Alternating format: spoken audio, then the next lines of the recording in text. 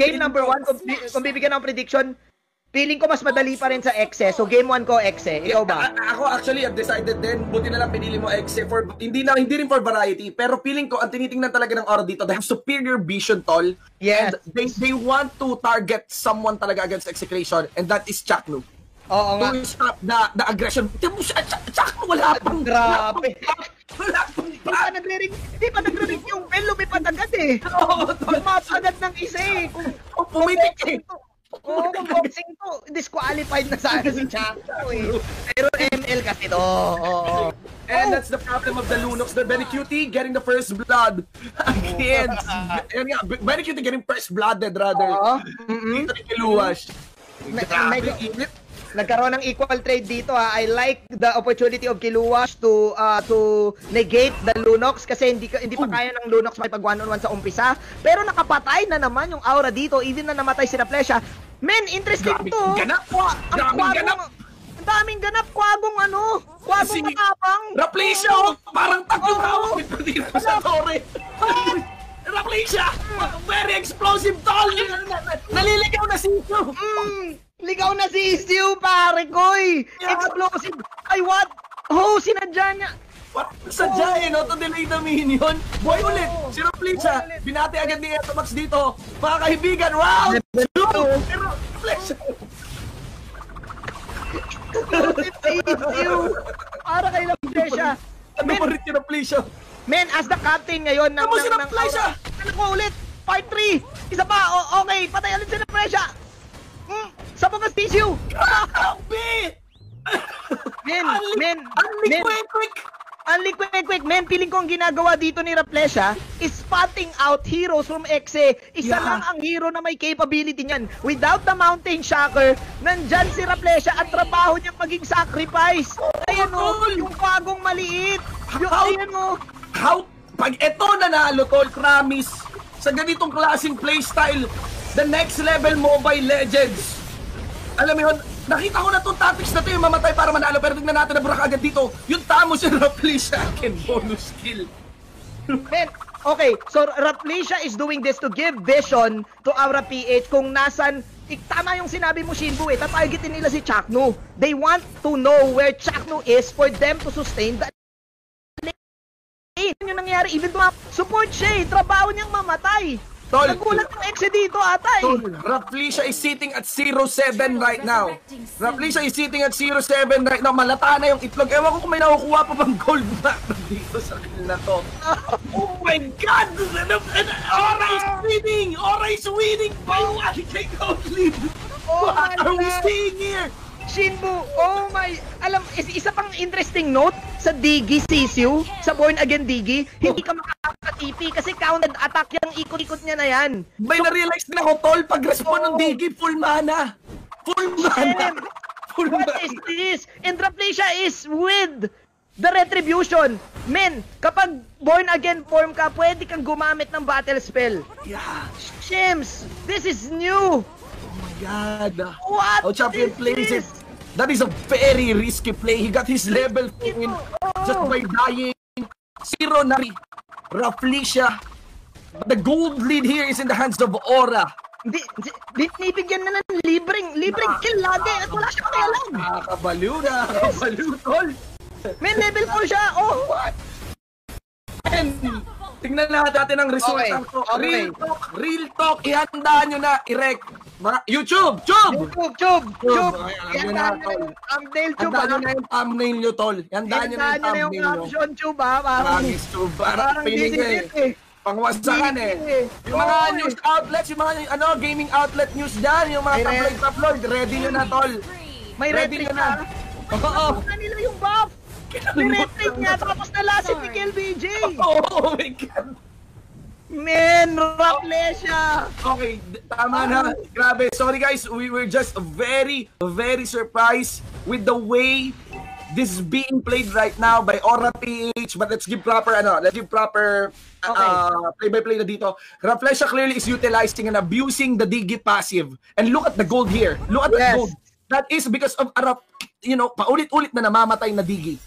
Oo, and men, actually natuto na ata yung exe. Sabi Yeah. ng exe, hayaan nyo na yung Diggie kasi iniispatan na tayo yan at kailangan natin i-sustain yung lane. This time sabi nila, okay, tama ka na Rafllesia, papansinin na namin yung mga kampi mo, and this time pinansin na nila yung mga kampi nila, pero ako di pa rin ako makamove on. Yeah, man. Hindi tatanda na ni Rafllesia. Actually, didikit lang yan. Pwede niyang i-duel dito si Hate. Pero maybe this ang babay time lang eh. Kahit time journey is very willing to do that. It's a mega kill. And you know what's happening? Guys, nakatingin na kay Rafllesia. Pero butas na. Yung base sa may taas. Inner top lane turret here. Destroyed by KLBJ. This is the first time that we've seen 7 kills ang lamang mo, pero lamang ng 3K yung kalaban. What is happening? Shin, this is the next level. We're prepared for the next thing. Welcome. Almost BOD. Welcome to MPL. Welcome to MPL PH. What? Ganito kami makipag-joke tayo, man, you know. We come up, you know, the league comes up with the most craziest tactics, an only death DIGGIE just to get space. That's how deep the understanding is for a champion caliber team. Yes. Of ML. I agree, Shinbu. Probably other players nakita na nila to, probably. Yeah, diba? Within their community, but for casual players, and for us, this is the first time. This is my first time. I would admit, you know, hindi ako magpapanggap. Sorry, kung sa iba, baka luma na yan. I have no idea talaga. Pero ako first time ko nakita to. Like, this is fake. Right now, hindi pa tayo tapos sa reaction natin kay, sa DIGGIE ni Rafllesia. But guys, turrets are going down one by one and it's only just one turret remaining against the side of execration. Yung mga status nyo, tol, i-ready nyo na rin. I-ready nyo na. Grabe to. DIGGIE to rule them all. Seize you, man. The more deaths you have, mas okay. Kasi pinansin ka. And hindi biro ang life bar ng DIGGIE. Mataas ang life bar to the point na gagamit ka rin ng ultimate. And that's it. Alam mo, tol, alam mo anong tawag dyan? Cloud Chase DIGGIE. Cloud Chase DIGGIE. Mas maraming pumapansin sa'yo, mas nananalo ka. Mas maraming palit sa'yo. Oo, tingnan mo, inuutotan na. Umuutot yan si DIGGIE. Umuutot na lang. Yung skill niyan, literal na The Cloud Chase DIGGIE, man. Execution, I think they've fallen for the trap, Shin. They've fallen for the trap. Maraming natatrap talaga sa Cloud Chase, tol. Matik yan. Tignan mo, look at this. It took them ilang hits bago mawala si Rafllesia. And men, di ba napag-usapan natin kanina na yung aura, they want to sustain the lane. They want to be so strong in the lane. And they want to have vision sa mga checkpoints. Yeah, purification is very big. Akala ko sa auto alarm bombs lang natin makikayon at saka doon sa abyssal trap, pero hindi. Lutong, man. Binati yung araw. Coming in from grid. Ito yun, you did mention, Manjin, na gusto lang ng aura mag-enjoy. At nag-i-enjoy. Grabe ito, nakaka-enjoy to. Na-imagine ko yung mukha ni Rafllesia eh. Alam mo, yung troll face ni Rafllesia. Yung kapag on-site event tayo, tapos tumitingin siya diretso sa camera.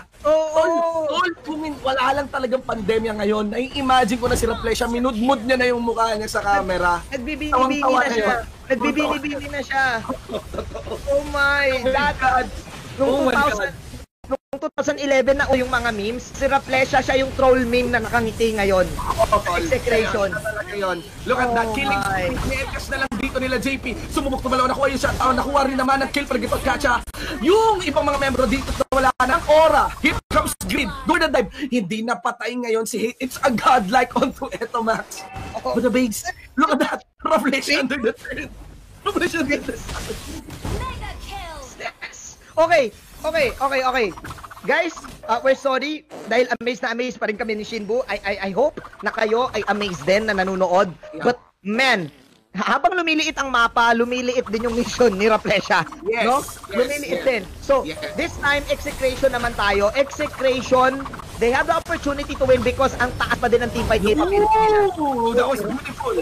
Yeah, that was very beautiful mula sa execration dito. Nakuha ka agad yung pick-up and kinuwas. BJ, audition ba to? Audition ba to? Ito na mga kaibigan, nakuha pa rin naman kill. Namakalam doon si 8, namakalam si Chuck. Dalawa na naman nandito, namakalam na rin sa gitno. Binitawan ng mga taga. Membro ng Aura at nakakuha ng Lord ay si Rafllesia pa. Mga kaibigan, there is the wipeout na ginawa dito ng champion team Aura PH. 0-19 na 9 DIGGIE. Championship Cuba to Championship CSU. Cloud chase! Ikot pa! Cloud chase is real! Cloud chase is real! Ladies and gentlemen! Welcome to new MPL! What? I can't believe my eyes! Oh my glab! I can't believe this! Grabe. Ito na ata yung highest death count na pwede nating i-record. Grabe. All out MPL Season 6. And kawawa si Wolf kasi pag inano niya yung stats pambaliwan. Ang pangit ng KA. Si Rafllesia na, promise, sa Season 6 ang may pinakapangit na KDA na makikita mo. Ever. Sabihin ni Rafllesia, KDA are just numbers. It doesn't matter as long as you win the game. You know what I expect execration na mainit. We expect a lot from execration, di ba? Pero this is really something new from Aura PH, and I think na nasurpresa din ng Exe. Nagulantang sila Kuya Zap. Grabe to, man. Talk about, alam mo yung 5,000 IQ meta. Dito lang yan sa What is meta? Hindi nyo alam. Kami yun. Dito yan sa Pilipinas. Mga kaibigan. Kung akala nyo, nakita nyo na lahat. Lagi na lang Aura PH. Hindi talaga pwede. Hindi mo Caldes is calling. Give me something new. Give me something new. I want ratings. I want the board. I want the trend. Yeah, sa gitno. Naku, makakasingko-singko pa yata si Rafllesia dito. Greedy is there, keeping on the arrow. Hate goes in. Ayaw na mag-like and pulse. Masyado mapanganib. No inhibitor turret is remaining on the base here. Ay, may isa pa sa baba para sa side ng execration. Hindi ko na, I would admit that I cannot understand. Hindi ko na maintindihan. Ang naiintindihan ko na lang ay ang 0-20. Ngayon lang tayo nagka-delete. Yung broad, nag-enjoy yung broad. Ngayon lang yung instant replay. That is the steal of Rafllesia for that part. And a super mean game. But this is a championship game versus the crowd favorite. One of the greatest games I have ever seen, I would admit, for MPL. Just when you think you've seen it all. And look at that all. Na maalam di kaagad siya.